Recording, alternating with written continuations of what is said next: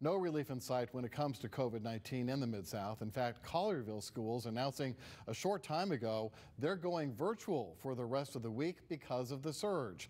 New numbers just into us from the health department showing no signs of slowing down. Today, 2,327 people tested positive for the virus.